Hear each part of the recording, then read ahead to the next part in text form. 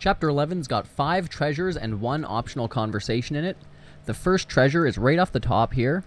As soon as you start the chapter, you'll come down these stairs on your right, bang a quick left, and you'll follow this curve around to the left side of the platform you were just on. You'll see a dark alley down at the end that'll bang off to the right. Follow the stairs down there, and go right to the end of the alley, and right where it ends you'll find the first treasure. There it is, sitting on top of a crate. For treasure number 2, you'll be starting from there and heading back up where you came. We'll go into the right-hand side of the market and following that until you get to a shopkeep that's got the treasure on his desk. He's not going to part with it right away, though. I mean, if you just give the guy $500, you could have it immediately. Excuse me. But you're going to waste about 20 seconds haggling with him. This is something out of Avery's era. Where did you get this? Friend, that is a very unique item. I'll give you a discount. $500. Are you kidding? I don't even know if it's real.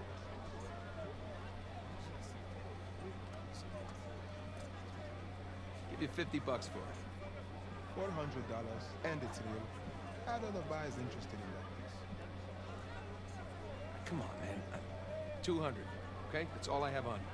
I cannot possibly part with it for less than 300. That is my final offer. How about I don't I'll shoot take you? it. That is my final offer.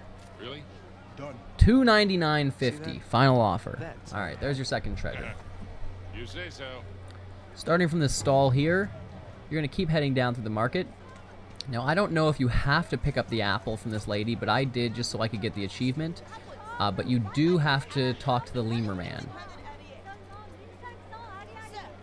So I grabbed the apple from this lady just in case you needed to. Fine. Here. Thank you very much, sir. Enjoy your apple. And tell your friends. And you go right down here to your left and chitty chat with this lemur man. Hey there, little guy. How you doing? Me, you, and the boom-a-foo. Sully, come on, it's a lemur. Seriously, Come on, Sully, say it's a hi. friggin' lemur. That's all right. So cute. And as you walk your way down the hall here, the lemur will catch up with you, snag that apple. Hey, I'll give you a quick little Sully. achievement, and it'll let you start a conversation with Sully. He stole my apple. Can't trust anyone these days.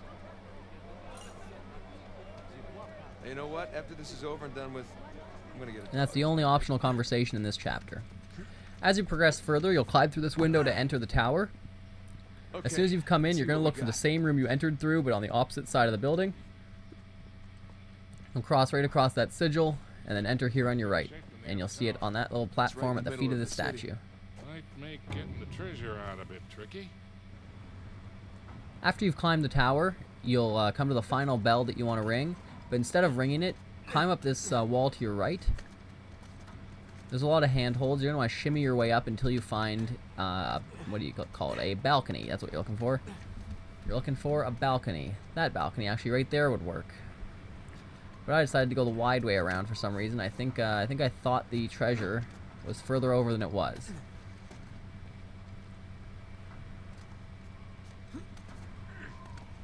Once you're up on this balcony, though, you'll find it just across that wooden beam on the opposite side. Boom. Treasure number 4. And treasure number 5 is after you ring the bell, and you fall all the way down to the bottom of the tower again. Hey, Sully. Before you head down that spiral staircase and go into the Founder's Puzzle Room, That's one way to do it. just follow this area around here, I don't know yet.